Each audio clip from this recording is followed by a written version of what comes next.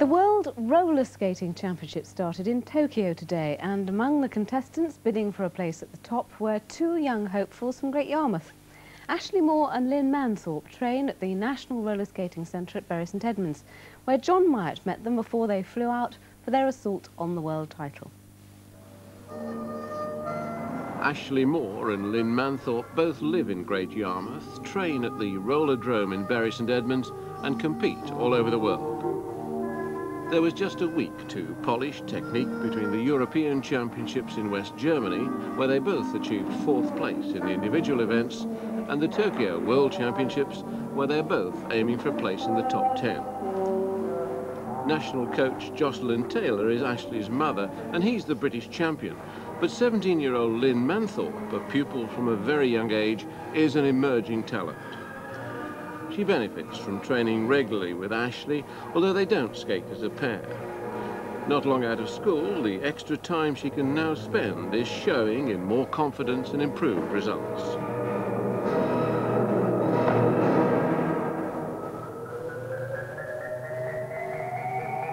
Ashley is already the John Curry of British roller skating.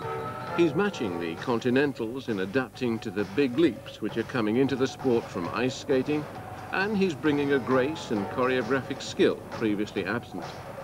It's all done by hard work. It's a sacrifice, really, of all your time. There's nothing outside of skating. You have to be here and practice several hours a day, every day, if you're going to make it, and there's no social life. Do you think the sport is gaining acceptance now? Is it beginning to be felt as to be on a par with ice, do you think? Most definitely, and more since Rollerbury opened, because you get more people coming here because it's such a good place to come. And what you can do on rollers seems to be expanding. I mean, you seem to be able to do most things that can be done on ice.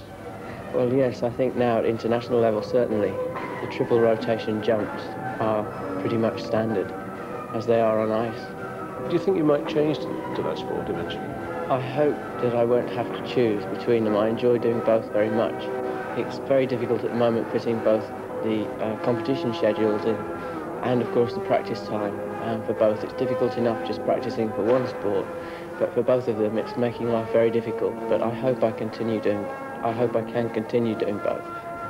There's still no doubt, though, isn't there, that ice skating is the one that's got the glamour? Oh yes, very much so. It's got a lot more television coverage. With roller skating too, in the past, it used to be always in a dusty old hall or somewhere where it wasn't very nice for the television crew to go and it didn't look as presentable.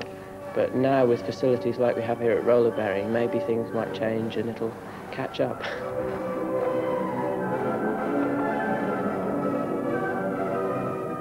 National coach Jocelyn Taylor is delighted at the improvement in British performances and the way our young roller skaters are respected all over the world. We've travelled to Texas last year for the World Championships. This year they're going to Japan, to Tokyo in fact. Junior skaters have been to Italy and Denmark. Senior skaters have been to Germany and Italy, so it really is very interesting. How do we rate then worldwide? In Europe we rate the third best country, and in the Worlds last year we were fourth. Many other countries trying to press us out of that position. Germany, Italy and America being the leading countries, really.